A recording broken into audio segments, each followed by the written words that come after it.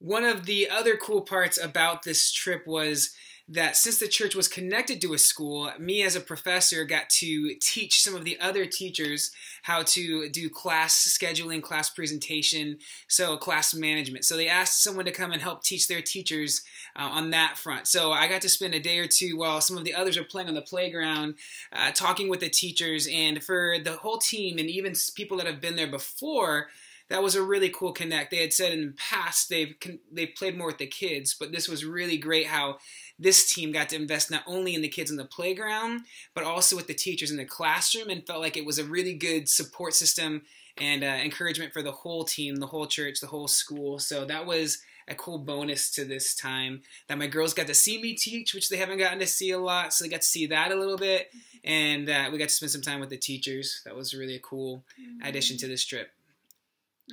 Yeah, it was really fun to build those relationships, and we did get to take them out to lunch near the end of the week, and we took them to a restaurant that was in a kind of like a resort type of a place.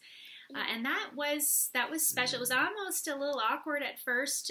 A lot of them they had never been in a place like that before, and so that was really neat. And we got to with some help, with some translating people around who could at least help, we had some really great conversations.